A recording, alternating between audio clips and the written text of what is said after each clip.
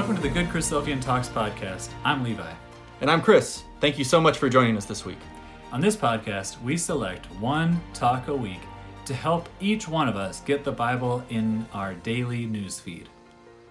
We post at the start of each week for you to listen with a short intro beforehand to kind of set the stage for the talk you're about to hear. And now, let's hear more about this week's talk.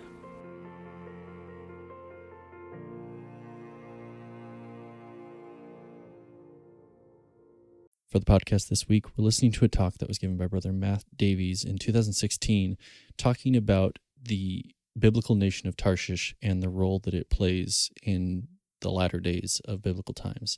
This class was given right after Brexit had originally been voted on by the United Kingdom, and I thought it would be relevant to share this class as the deadline for the United Kingdom to officially partake in Brexit and leave the European Union passed at the end of January. Now, I know for some people, taking a listen to prophecy classes like this can both be encouraging and discouraging based on the fact that we do not fully understand nor know all the events that are going to take place before the return of Christ. However, Brother Matt in his classes is looking specifically at the evidence that's supporting the United Kingdom to be Tarshish, and also taking a look at the role that Tarshish will play in the latter days that are outlined in Ezekiel 38. I found it to be a really thorough and well laid out class looking at that evidence. With the things going on in the news right now with Brexit, was an encouraging one to listen to. At the very beginning of his class, he makes the claim that this could be the last great sign that we will see. I don't know if I fully agree with that kind of hyperbolic statement at the beginning of it, but I did think that overall the idea of this is it might be one of the most visible signs of God working in the world around us since maybe the formation of Israel, which was before I was alive. But I know from talking to some of the older brothers and sisters that were alive at that time how exciting and encouraging it was to see Israel reformed as a nation. This is the first time in the last 50 years that the stage in the world matches what's outlined in Ezekiel 38, which is setting the stage for those latter days just before the Gogian Confederacy was to invade Israel. There's still other things that may be put in place still before the return of Christ, but it's exciting to see things in the world that seem to be aligning with that glorious day coming soon. I thought it was a really interesting class to listen to, looking at all the archaeological evidence that Brother Matt gets into, talking about the evidence that allows us to sort of confidently say that the nation of Tarshish that's mentioned in the scriptures does align with the United Kingdom and all the other nations that respond from the British Empire back in history. As always, if you have any suggestions for classes, please feel free to send them in. We have gotten a number of really interesting ones that we're in the process of listening through and really enjoying it. So if you have any other recommendations or classes, please feel free to send them in. They're always very much appreciated. Hopefully you enjoyed this class, and I will now turn it over to Brother Matt Davies for his class on the biblical role of Tarshish in the latter days. We have witnessed, perhaps, what is going to be the last great sign to our generation, brothers and sisters. I truly believe that. We have witnessed on the 23rd of June, the British public voting to separate themselves from the European Union. Brexit has taken place. How many prophecy days have we been to, brothers and sisters, where the speaker dealing with the subject of Tarshish has said, do you know what? We're expecting that one day Britain's going to separate from Europe. And now, brothers and sisters, we are here. We are at that day. It's happened. It's history. It's past. We've had words like earthquake used. We've got a new cabinet, a new prime minister. Things have completely and dramatically changed on the world scene. Against all the odds, brothers and sisters, this has happened. And you know, it shouldn't really have come as a surprise to us, should it, brothers and sisters? Our pioneer brethren, going right back in time, have written down for us, by their understanding of Bible prophecy, that these things would take place. And even in recent times, even when Britain joined the EEC as it was at the time, although that was confusing to some of us, we have seen, brethren, for example, here's Graham Pierce. He said there in 1981, though we do not know how it will happen, Britain will separate from Europe. Our brother Paul Billington, Britain's exit from Europe is inevitable in 1990. Brother John, who's here today, in 1998, Britain has no part in this tower of Europe. And again, from the Bible magazine, 2007, we have the same things. Brothers and sisters, wow, it happened. But that doesn't prove anything, does it? It doesn't prove anything. And we do have those ideas that are floating around. We're a bit confused still in some places. Tarshish can be any trading nation. Tarshish is Spain, we're hearing. Tarshish is Turkey, we're hearing. You can never know, so why bother looking? Why are you crazy people getting excited about Brexit? Well, brothers and sisters, if we haven't taken the time to read back over some of those old pioneer publications, if we haven't taken the time to read some of those things in the Bible magazine and elsewhere, I suggest that we do so, because we are missing out if we don't appreciate what has just happened to this country. What we'd like to do today, with the small amount of time that we've got together, God willing, is to open our Bibles and try and give you a bit of a flavour on why it is reasonable to believe that when we read Tarshish in our scriptures, we are actually reading of the ancient power of Britain, this country that we are strangers and pilgrims in. And then we want to have a consideration about what are the implications of that. If we conclude that it is reasonable that Tarshish is Britain, what does that mean to us? And what should that mean to you and me as we live our daily lives in 2016? So that's what we hope to do. Now, we've got a lot to get through, so I hope you've got your seatbelts on. We've got there on the screen, there are 28 times that Tarshish is mentioned in Scripture in 24 verses. Now, you will be pleased to know, I'm not going to be going through all 28 with you, because what we can do is separate those 28 mentions of Tarshish into different buckets, as it were. So we've got a load of historical references to Tarshish on the left-hand side. Tarshish is mentioned as a real person, it's a name of a person. And so we've got some references there to a named person called Tarshish.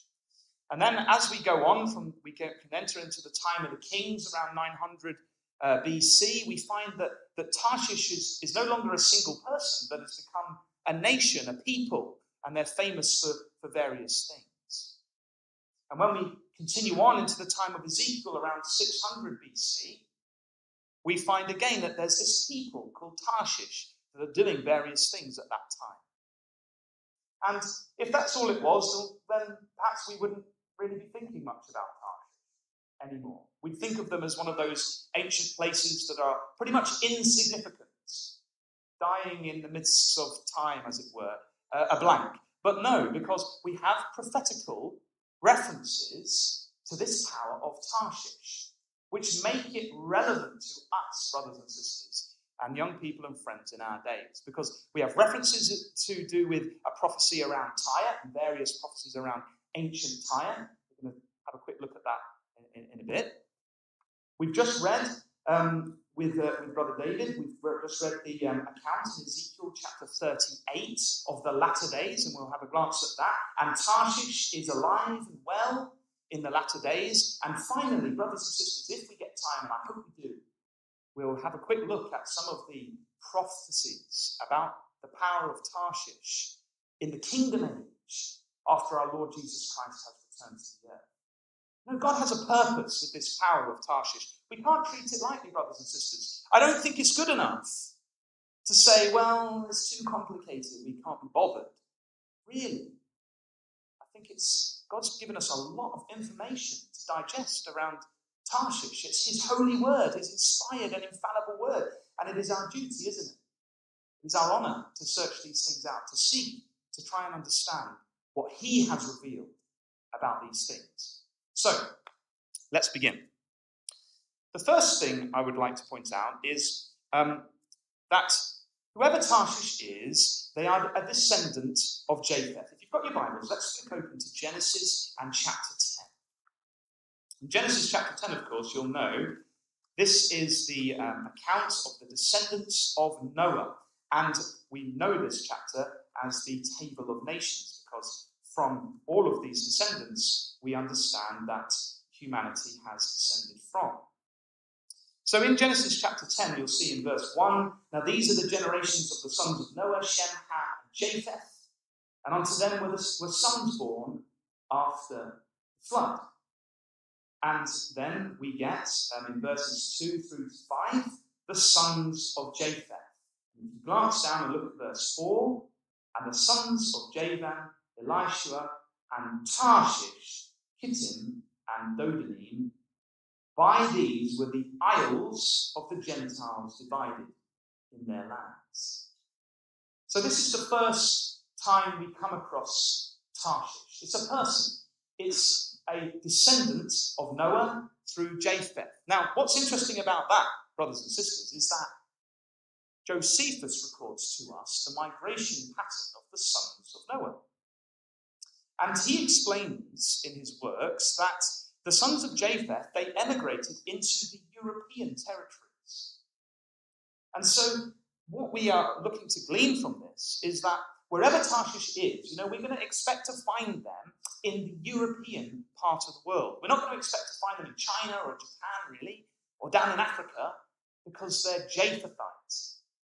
And so we look for them within that region of Europe, the Isles of the Gentiles, as we have read there in verse 5. So that's clue number 1. It's from Japheth, probably a European power. As we say, as we go forward then in time from Genesis, we find that Tarshish is no longer a single person, a single character. He's had descendants of his own. He's now established, as it were, a power all of its own right, a nation famous for its maritime adventures. We come across the ships of Tarshish all over the place, all over Scripture, mainly at the time of the Kings and in the time of Ezekiel. So whoever Tarshish is, around 900 BC, that's in academic terms the Bronze Age, whoever Tarshish is, they're going to have established very good maritime skills, because we come across them trading in this and that, travelling here, travelling there, at the time of the Kings. And so there are proud maritime history stretching back into that Bronze Age. Now, the problem with the Bronze Age is that history wasn't being written in the Bronze Age. So it's not like we can just hop on the internet and find some accounts and blogs or something of somebody who was around in the Bronze Age. The Bronze Age was prehistory. We can't even find very easily manuscripts and documents from that time. They've all disintegrated long ago. And so we have to, we're going to have to try and piece a few things together in a minute to see what this power of Tarshish might have been. Now there's another one. I'd like us to turn over to 2 Chronicles. Let's go now to the time of King Solomon. Because Tarshish, as we say, is established at this time as a maritime power at the time of Solomon. So we're going to go to 2 Chronicles and chapter 9, please. And we see that the Tarshish power was absolutely essential, brothers and sisters, in making Solomon one of the richest powers of the ancient world. And we're told that in 2 Chronicles chapter 9. They helped Solomon, you see, trade in global markets. So 2 Chronicles chapter 9, and if you look at verse 20, we read there of the great wealth of Solomon. It says, and all the drinking vessels of King Solomon were of gold, and all the vessels of the house of the forest of Lebanon were of pure gold. None were of silver. It was not anything accounted of in the days of Solomon. Why?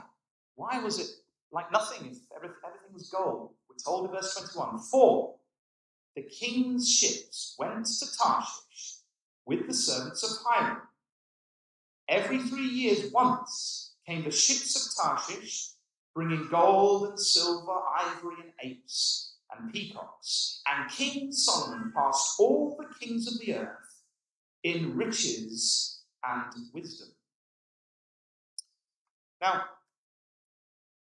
there's a suggestion here, because what we have is we have a trade deal, don't we, between Hiram, Solomon, and these ships of Tarshish.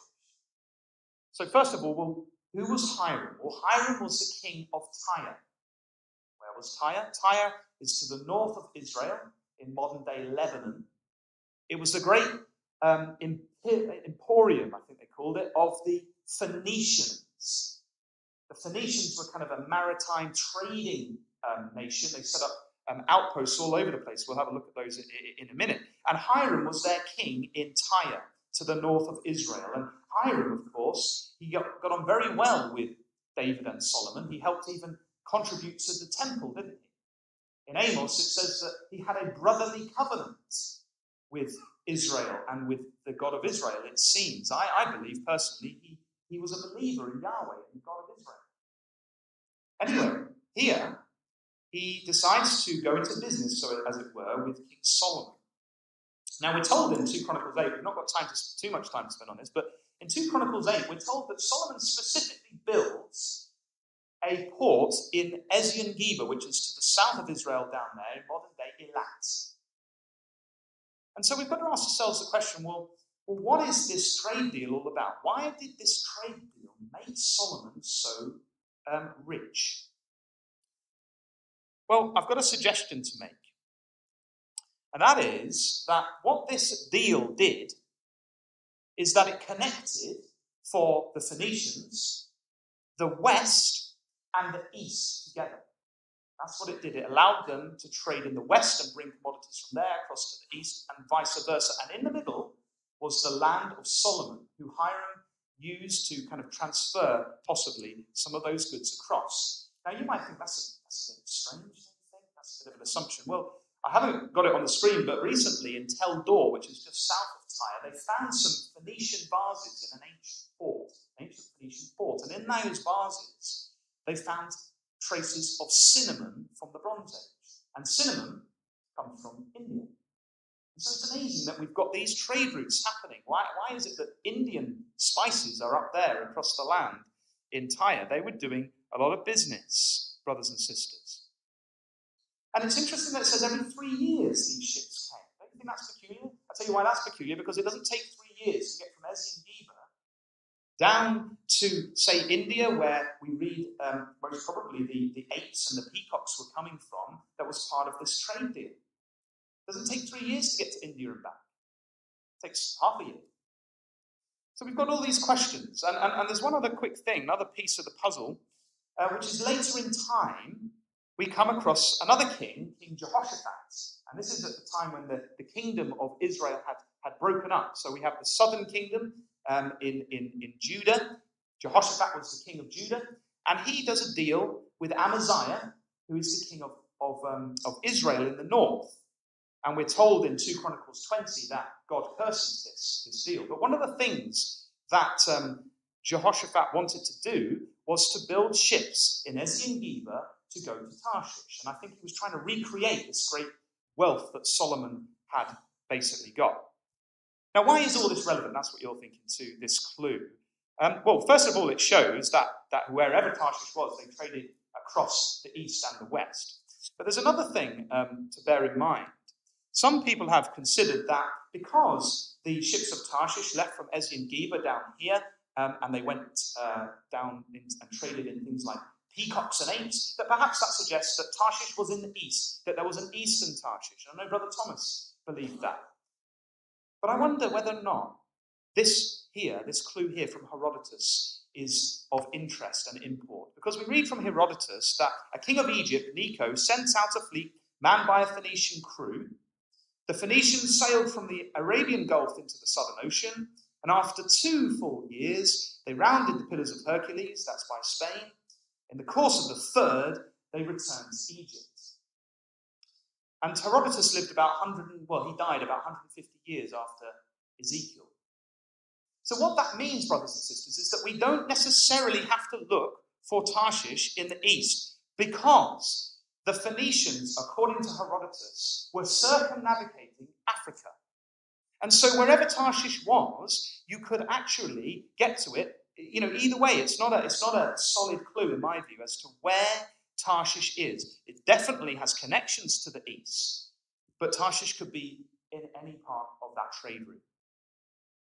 And if you're just thinking, come on, Matt, you're crazy. Those ancient people, they were stupid. How could they get a boat to go around Africa? Well, some crazy person, I think his name was Philip Beale, he started a thing called the Phoenician Ship Expedition. I don't know if you came across that in the news. He actually sailed into London.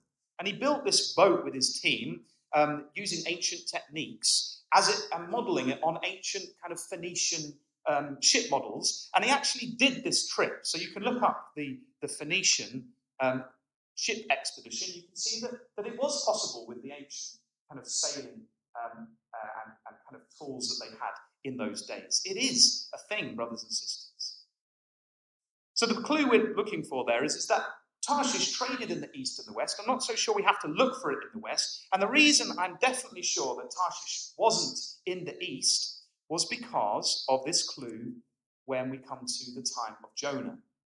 You remember Jonah? He wants to flee. He doesn't want to go and preach the truth to the Ninevites. And so we're told twice in the prophecy of Jonah what his plans were to get out of this situation. Jonah chapter 1, Jonah rose up to flee unto Tarshish from the presence of Yahweh, and went down to Joppa, and he found a ship going to Tarshish. And then later he recounts this, and he says, look, I wanted to run away, and I wanted to get to Tarshish. So he goes to Joppa to get to Tarshish. Now, if you're fleeing somewhere, you're trying to flee as fast as you possibly can. That's the whole idea of running away, isn't it? Fleeing. Well, where's Joppa? Well, Joppa is on the western side of Israel. It's modern-day Jaffa. And so wherever Tarshish is, if you want to get there quickly, you need to go west. That's what we're being told by Jonah. And here's another extra biblical clue. This is King Esarhaddon writing around 670 BC. And I was excited when I came across this, because he says, all the kings from the lands surrounded by sea, from the country Ladanana, Cyprus, and Laman, the Ionian Islands, as far as Tarshish, bowed to my feet. So this is a king living around the same time as Ezekiel, okay, and he tells us three really exciting things. Firstly, did you notice that he's referencing kings that were surrounded by sea? So wherever Tarshish is, according to Esarhaddon, it was an island power. Secondly, he is looking at these things from east to west, because if you look at how his mind is thinking, he's going from Cyprus to the Ionian Islands, and he's ending up at Tarshish. And so it seems Tarshish is in the west, if you follow his train of thought. And you would think he would know, wouldn't you, brothers and sisters? Because he lived in those days. And so this power of Tarshish, I would say to you, based on this evidence and scriptural evidence, we can't say, oh, we're never sure. It just could be any trading nation. It could be anybody who's happening to trade. Not according to Esarhaddon. Esarhaddon says, no, this was a real power in the west that bowed to my feet. And as I say, he'd know, wouldn't he? When Jonah got on the boat to go to Tarshish, do you think he was just kind of paid his ticket and just take me anywhere? There's a trading nation, just, Timbuktu, so to speak. I don't think so, brothers and sisters. He determined in his mind to go to Tarshish. It was the furthest point away that he knew about. And off he went. Clue number 5. I've got to hurry up. I get excited. And we lose time. Can we turn over to Ezekiel chapter 27, please? As I say, time of Ezekiel now, a couple of hundred years off from the time of Solomon. And Ezekiel has some prophecies around the power of Tyre. Now remember, Tyre was that power that Hiram was the king over. And as I mentioned, there was very close connections between the Phoenician power of Tyre and Solomon and the things of God. And as time went on, as we know from our studies, the Tyrians, they forgot God.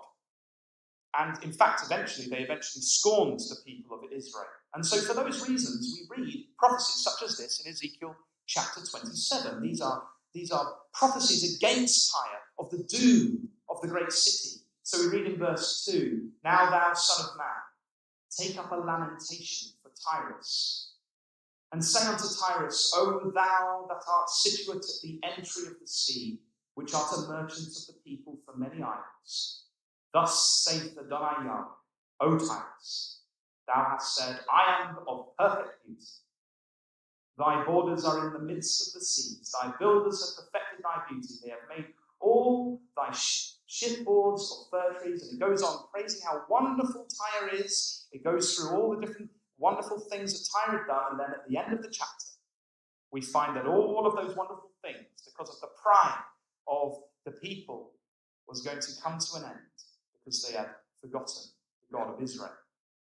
But inside this prophecy, we get some interesting clues again to who Tarshish is. Tarshish is there in verse 12, if you have a look. It says, Tarshish was thy merchant by reason of the multitude of all kind of riches, with silver, iron, tin, and lead. They traded in thy fairs. And in verse 25 we read that the ships of Tarshish did sing of thee in thy market, and thou wast replenished and made very glorious in the midst of the seas. So there's this great connection, you see, between the Phoenician power of Tyre and Tarshish. And Tarshish came and traded certain things at Tyre: silver, iron, tin, and lead. Now, that's very interesting. As we say, the Phoenicians, they had a great network, and stuff's been discovered all over the place with Phoenician inscriptions, North Africa, particularly around the Mediterranean. There's accounts of them going down into Western Africa. They're all over. There's parts of them in the East as well. Bear in mind it's prehistory. It's great that we've got some of those things. But what's interesting about this is that we get mentioned non-Phoenician colonies here who are coming to trade at Tyre. And they're bringing various things to Tyre. And Tarshish is bringing these metals. There's other ones. So, for example, if you look at verse 21, Arabia and all the princes of Kedar, they occupied with thee in lands and rams and goats. Verse 22, we read of Sheba and Ramah, and they come with all precious stones and gold and spices. So you get the idea. These are powers bringing commodities native to their lands to Tyre to trade. That's what it seems to be implying.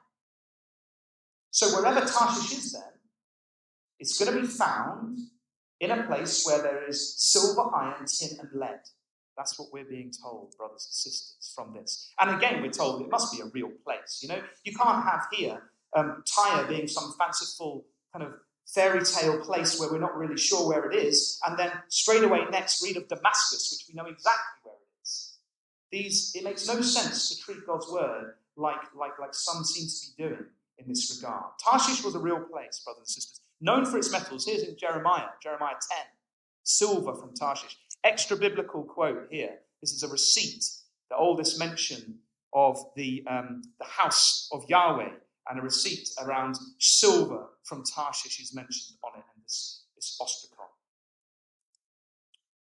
So, wherever Tarshish is, silver, iron, tin, and lead will be there. There's another prophecy, we haven't got time to go there, in Isaiah chapter 23, which talks about Tyre. And it says Tyre is going to be destroyed. And as part of that prophecy, we read that the Tyrians would pass over to Tarshish, and that they would go afar off and sojourn when Tyre had been destroyed. So another clue is then, wherever Tarshish is, it seems that the power of Tyre would be transferred to Tarshish. They would be, as it were, the latter-day Tyre, after Tyre had fallen. And then we come to our day and age, to Ezekiel chapter 38. So we turn there, brothers and sisters, because this is where it gets very, very relevant to us. Because it's all well and good looking back in time at history. And we're not through it yet, so I'm sorry if you find history dry, because we're going to have a little bit more. But it's all well and good looking back at history, but what does it mean today? And Ezekiel 38, if ever there was a chapter about today, it would be Ezekiel 38, wouldn't it? Why do we say such things? Well, because Ezekiel 38 is about the time period called the latter days in verse 8, and it's also mentioned there in verse 16. 2 times mentioned, in case we weren't paying attention. The latter days. Why is that important? Well, because when you follow that thread through the whole of Scripture, the latter days is always a reference to the time when the Jews have been regathered to their land, which we've seen. Now, shortly, Brother Mike and Brother Simeon are going to be taking us into Daniel. And we're going to be looking at the time of the end, which is another biblical phrase that we come across. And for your notes, just jot down Daniel chapter 10, verse 14. I don't know if the other speakers will go to it, because in Daniel 10, verse 14, the angel comes to Daniel and says, I'm going to share with you what's going to happen in the latter days. And then we get Daniel chapter 11, and at the end of Daniel chapter 11, we get the phrase, and at the time of the end. And so it is my belief that the phrase, the latter years and the latter days, is the same as the time of the end. And so Tarshish at the time of the end is our subject today. And what do we find Tarshish doing at this time of the end? Well, we read of them in verse 13. But before we get there, just to kind of force the issue home, this is our time. Israel have been restored. There is controversy, as the chapter says, on the mountains of Israel with the West Bank settlements. And indeed, we read that Gog, this mysterious invader from the north, who comes against Israel in Ezekiel 38, in the latter days, comes against a wealthy Israel in verse 12, that have been gathered against all the nations. And we've seen the rise of Israel. We've seen their economic power growing, their technology. We've seen the gas finds. They're there. All the pieces of the puzzle are pretty much in place for this to unfold. Just another couple of things before we move on. I've got to do this, because we read of these ancient invading forces from verses 1 through 7. And these invading forces come against Israel in the latter days. And we read some strange things, don't we? We read about this character called Gog in verse 2. He's the leader of this invading force. And we read that he's from the land of Magog.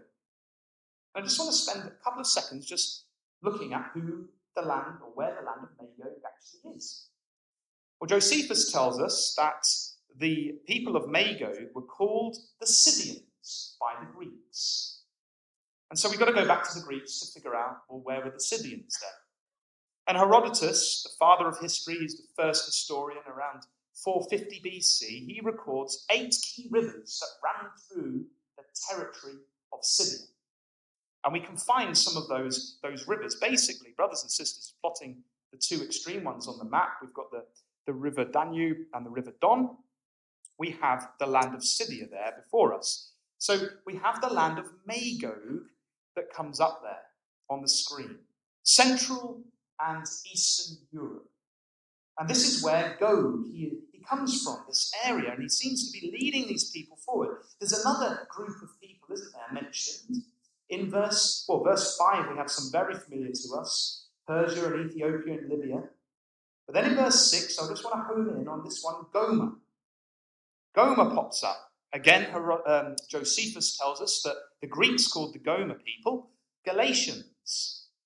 So we go back to the Greeks, the time of the Romans actually, and we find that this guy Galates, he founded the Gauls. And the Gauls, I don't know if you're like me, when growing up, I was a big fan of Asterix the Gaul with his magic potion. I don't know if anybody else remembers that, but Asterix the Gaul, as we all know, was from France. The Franks came from the ancient Gauls. So he sees things together. Now, there's more nations, and I'm sure the other speakers are going to add a few more to this map. But the reason why I'm putting this up is, brothers and sisters, because these are the peoples of the European nations indicated out in these prophecies. And these peoples, at the time of the end, are against Israel. But then we have this other power block that we've mentioned in verse 13. We have Sheba, Dedan, the merchants of Tarshish, with all the young lions thereof. They challenge this invading force. They say there in verse 13, they say, art thou come to take a spoil? Hast thou gathered thy company to take a prey? So first off, well, where is Sheba and Dedan? Well, we can trace them back to this area here in the Gulf states, Saudi Arabia and South Yemen, and the United Arab Emirates and all those Gulf states down there. And once we've done that, we can see that there are these two power bases forming. As I say, there's the northern invader, Gog, and we've put only 2 of those nations on the screen. More will follow, I'm sure. And these European powers are separate politically, militarily, and economically from Sheba and Dedan, who are in that area there, and the merchants of Tarshish. So in the latter days, Tarshish, whoever they are, in our day, we should be seeing this Tarshish power starting to connect its trade with the Gulf states. That's the point. And it's not going to be with the European powers in Central and Eastern and Western Europe over there. It's going to be different. It's going to have a different course of action. The final clue that we've read of, actually there in Ezekiel 38, is that whoever Tarshish is, it has young lions with it. That's a really strange thing, isn't it? Because we're reading here of political powers, and suddenly in the midst of referencing these political powers and these trading merchants of Tarshish, we read of some young lions that come out of Tarshish. Now, I don't know what you think, brothers and sisters, but I don't think this is referencing literal lions. Do you? Because the context is political powers. So how do we understand these lions then? Well, we haven't got time, but Ezekiel 19 tells us how that lions basically progress. They start off as whelps, which are dependent on their mother, and as they get older, they eventually leave the pride, they catch their own prey, they become independent of the mother lion. And so, although they're from the mother lion, they are independent powers in their own right. And so we take that context and we apply it to the political context of Ezekiel chapter 38, and suddenly we realize that what we're being told here is that whoever Tarshish is, wherever it might be, there are political lions that have come out of it, so to speak, independent political powers in their own rights. And so that's what we understand. It's a colonial power in the latter days. So, just to recap, it's a descendant of Tarshish. It's a maritime power. It traded in global markets. It's located to the west. It's a source of silver, iron, tin, and lead, and it traded with Tyre. It takes over from Tyre. It's a trading power in the Gulf, and it's a colonial power. Now, we're going to whiz through this, because the question is it reasonable that Britain fits with these clues that we've gleaned from Scripture? Is there any other power that fits with these things?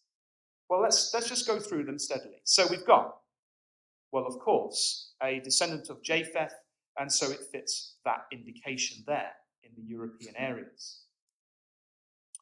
What about the next two? An ancient maritime power and traded in global markets. Well, as I say, it's tricky because we're talking about the Bronze Age. It's very difficult to get hold of material and evidence from that far back, but it just so happens that in 1992, they were digging a road between Folkestone, I think, and Dover, the A20, driving down that one day, and they found this boat, which is on display in the Dover Museum. It's the oldest seagoing boat ever discovered from the Bronze Age, 3000 BC, 1000 BC, 3000 years ago.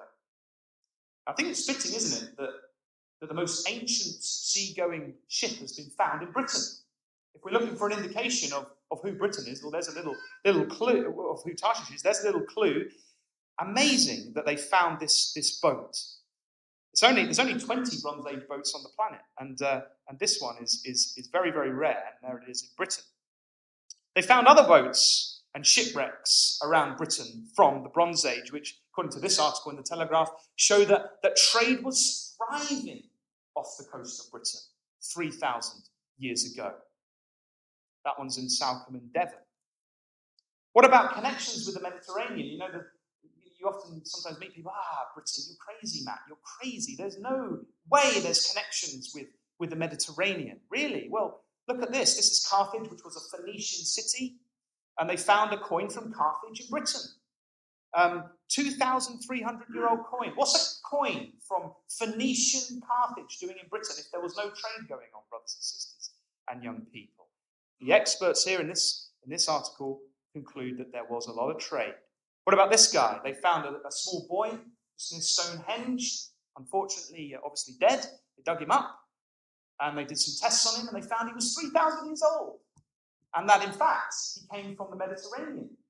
Isn't that interesting? Now we've got evidence of peoples moving across. And by the way, skeletons from that time are incredibly rare. So it's amazing they found one in the first place. Then to find one that's from the Mediterranean, wow, that's even better.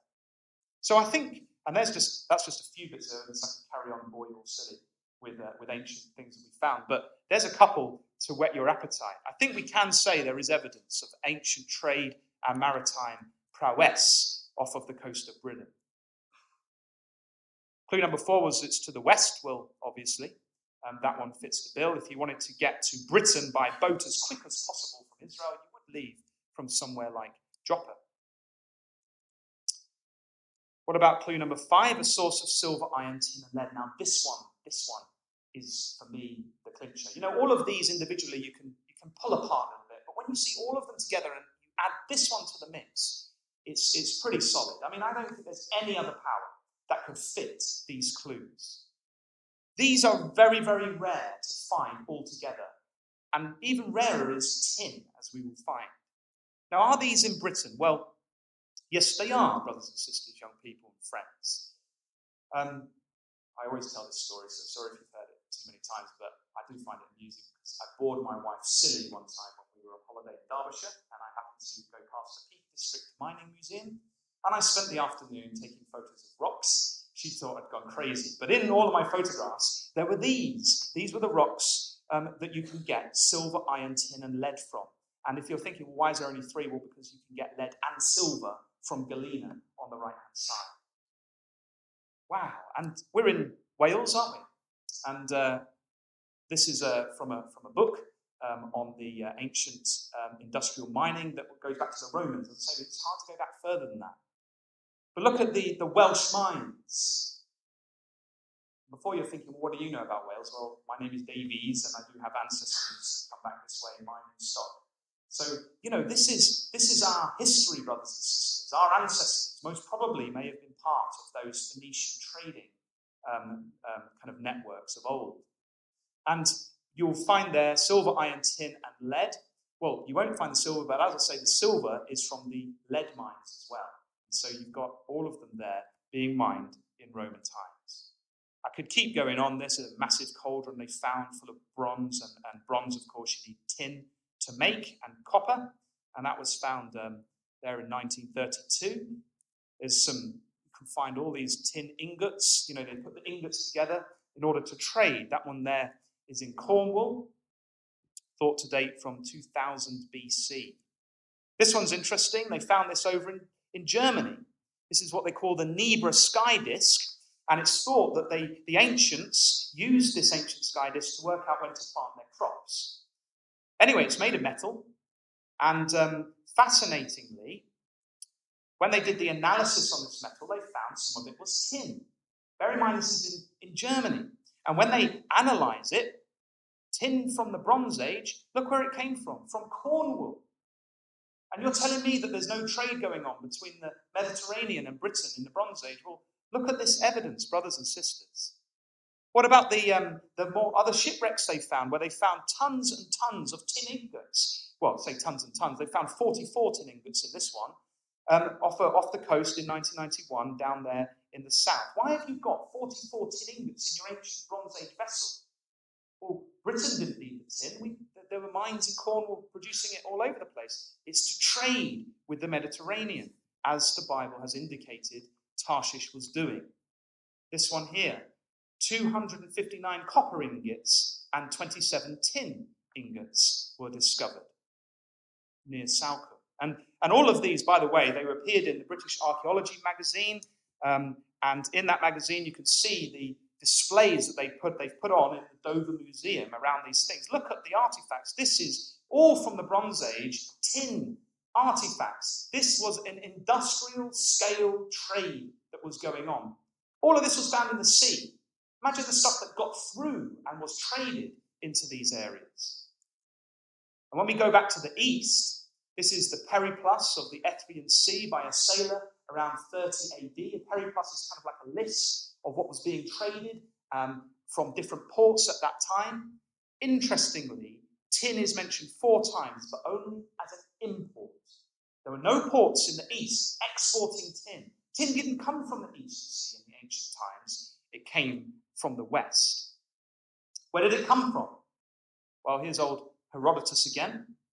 440 BC, he said this: "Of that part of Europe nearest to the west, I am not able to speak with decision. I by no means believe that the barbarians give the name Eridanus, I always get stuck with that one, Eridanus, to a river which empties itself into the northern sea, whence, as it is said, our amber comes." And this is the point: "Neither am I better acquainted with the islands called the Cassiterides, from which we are said to have our tin. It is nevertheless certain that both our tin and our amber are brought from those extreme regions." Now, Herodotus was an educated man. We read of him going all over the place. He traveled quite extensively. You can find maps like this online, which is basically the world according to Herodotus. These are the places that he was fully aware of and he documented in his work, the histories of Herodotus.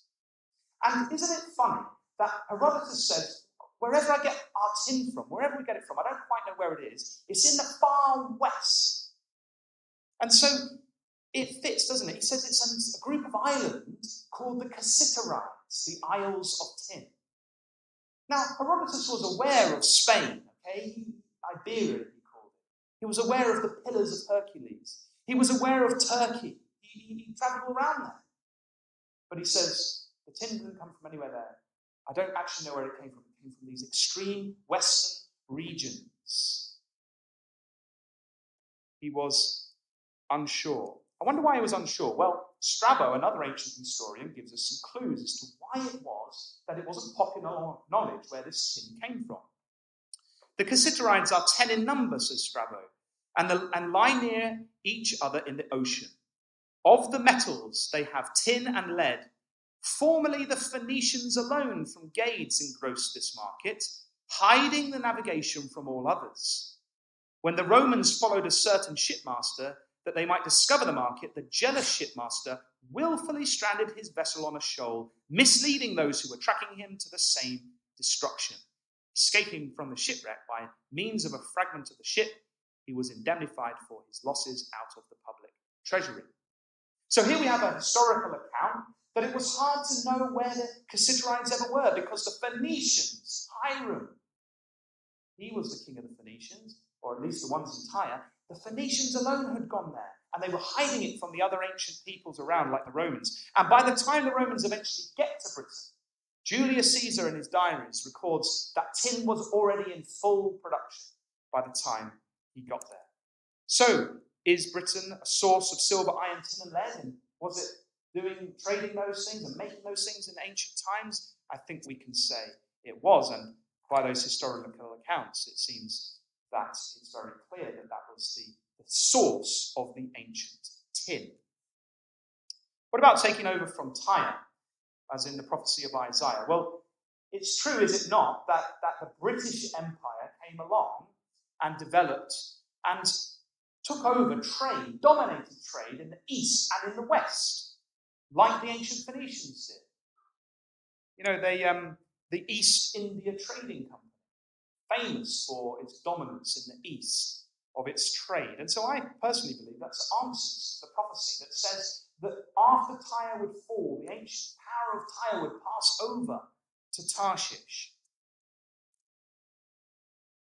Finally, let's get to the latter days. Trading power in the Gulf.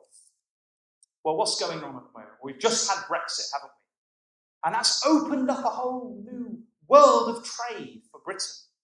And who's desperate to get some of that trade? Well, we have the Gulf states. The Gulf Cooperation Council is making all the right noises. It wants to do business with Britain. It's already doing a ton of business with Britain at the moment, but it wants to do more. This was Dr. Liam Fox, obviously the new Secretary of State for International Trade. Where was he last week? He was in the Gulf. And he's there visiting Qatar, Bahrain, and the United Arab Emirates. And he's calling for greater trade connections. They're already doing a lot of trade, brothers and sisters, but they want more. What about Boris? Good old Boris. Who doesn't like Boris Johnson? Isn't he funny? Well, he was over in the United Nations Summit in New York this week, wasn't he? And if you read your papers very carefully, who's he having lunch with? Who's he having little shenanigans with? Rubbing shoulders with? Well, he's talking to those in Bahrain. He's trying to do a little bit of early business. And you say, well, is Britain really in the Gulf? Are they able to challenge this northern invader coming to take a spoil? Well, they're taking a lead, brothers and sisters, we're reading, in terms of the Gulf. The Royal Navy's over there. They have an operation called Operation Kipion. I don't know if you've heard of that. Operation Kipion is all about the mission to keep the Gulf waters safe so that trade can take place between Britain and the and the Gulf states. And look what they say on their website under Operation Kipion: ensuring the safe flow of trade and oil in the area.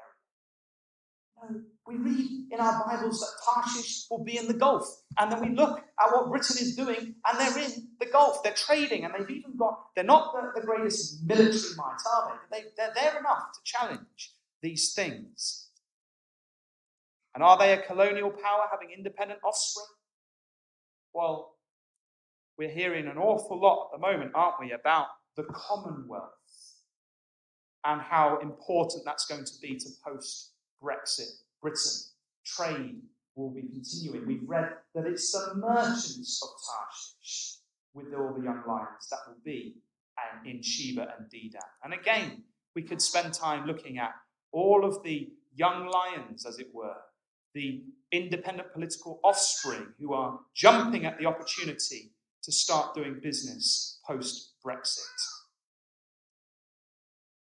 So again, as we say, we think we've got that clue also hitting the target. They're a descendant of Japheth. They're a maritime power. They traded in global markets. They're located to the west of Israel. They're a source of silver, iron, tin, and lead. They take over from Tyre. They're a trading power in the Gulf. They are a colonial power in the latter days. Brothers and sisters, Britain, I would suggest to you, is the only fit for this power of Tarshish, both historically and currently. What does it mean, brothers and sisters? We're in Ezekiel 38. What are all these things indicating? Leading towards? Look at verse 23. Thus will I magnify myself and sanctify myself, and I will be known in the eyes of many nations, and they shall know that I am Yahweh. Ezekiel 38 is a snapshot of all the nations just before the Lord Jesus Christ reveals himself on the world stage. Time is running out, brothers and sisters. The pieces of the puzzle are coming together. Why is Tarshish mentioned so much? Well, God has a purpose with this power called Tarshish. He's written about it in his word. Here in Isaiah 11, we read of some famous passages that we're looking and longing forward to. It says there that they shall not hurt nor destroy in all my holy mountain, for the earth shall be full of the knowledge of Yahweh as the waters cover the sea. And he shall set up an ensign for the nations, and shall assemble the outcasts of Israel, and gather together the dispersed of Judah and from the four corners of the earth. Because after the Lord Jesus Christ has returned, and the battle of Armageddon has taken place in Ezekiel 38, what is the point of all that, brothers and sisters? It's so that God will be known, and the kingdom will be restored again to Israel. The Lord Jesus Christ will sit on the throne of his father David. It's not just any fuzzy old kingdom, is it? It's a specific kingdom, an Israeli kingdom, regathered, reborn with the Lord Jesus Christ as its head. The first dominion that then spreads to cover the whole earth. And the primary people in that kingdom are to be the Israelites, the Jews who are gathered in, aren't they, to be the subjects under the Lord Jesus Christ, as we see there from Isaiah. And the nation, we are told, that is going to help do that is the power of Tarshish. I'll show you a verse about that in a minute. I don't know if you can see the screen very well, but that's a passage there from Isaiah 2. Again, a latter-day prophecy. And it says that in the time when the law is going to go forth from Zion, that's the kingdom age, we read that the lofty people, the proud people are going to be brought low and humbled in that day. And do you know who's singled out to be humbled, brothers and sisters? The Tarshish power. Oh yes, they're alive and well when the Lord Jesus Christ returns, but they have to be humbled. And so something has to change in this proud and lofty nation that we reside in as strangers and pilgrims. Tarshish has to be humbled. And we read then, it seems, that when they are humbled and the sign is set up in Israel of Christ, we read in Isaiah 66 that God will set up a sign among the Jews, and we think that's Christ. And I will send those that escape of them, the Jews, unto the nations, to Tarshish, to the isles afar off, that have not heard my fame, neither have seen my glory, and they shall declare my glory among the Gentiles, and they shall bring all your brethren for an offering unto Yahweh to my holy mountain Jerusalem. And so it seems to be that the Jews, they go back to some of these countries, possibly the saints with them as well, when the Lord Jesus Christ has returned, and they educate the people around that the Lord Jesus Christ has returned. And one of the things that he's looking to do is establish the kingdom of Israel. And so one of the things that they do is they get all the Jews on their ships, as it were, and they bring them to Christ, to Jerusalem. And Tarshish, we read there, is their first, it says in Isaiah 60. Surely the isles shall wait for me, and the ships of Tarshish first, to bring thy sons from far, thy silver and thy gold with them, unto the name of Yahweh thy God, unto the Holy One of Israel, because he hath glorified thee. What a change, brothers and sisters, in this nation. What a change. Imagine that. Imagine going down the street and talking to someone and saying, hey, heard it. And they say, yes, oh, God is glorified. The Israelites, we had no idea that there was this great plan and purpose. So we're helping to bring those Jews back. And the knowledge of God will be in this earth. I'm sorry you've had to whiz through that. We're running way over time, and I'm sorry for that.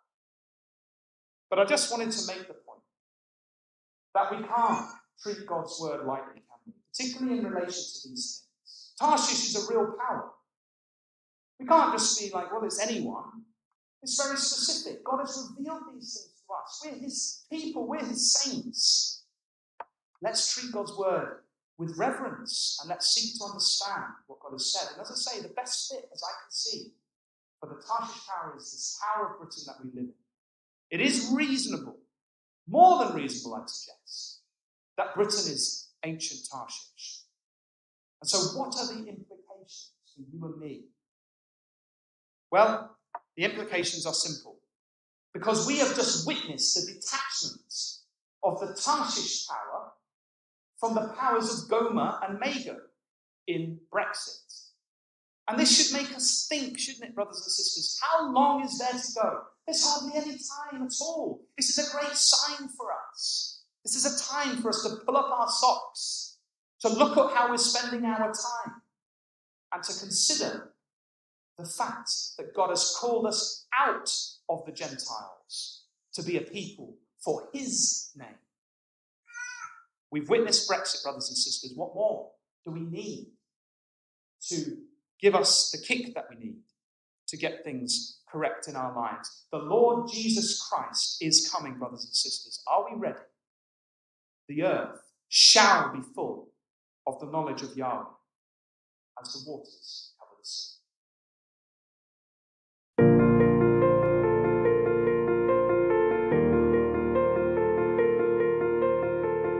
Thank you for listening to the Good Christadelphian Talks podcast. Please subscribe for new episodes and leave a review on Apple Podcasts or whichever service you are listening from to help people find the show when they search for it. If you enjoyed this talk, share it on social media so other people can find it too. For show notes and links to the talk that you just listened to, visit our show page at anchor.fm/GCT. We want to encourage everyone to share their thoughts from the talk this week on Facebook or Instagram, where we are at GoodChristadelphianTalks, or on Twitter, where we are at GCT_podcast. If you know of a great talk, we want to know about it too. Send a suggestion to GoodChristadelphianTalks@gmail.com or message us on any of our social media platforms. Thank you for listening. God bless, and talk to you next week.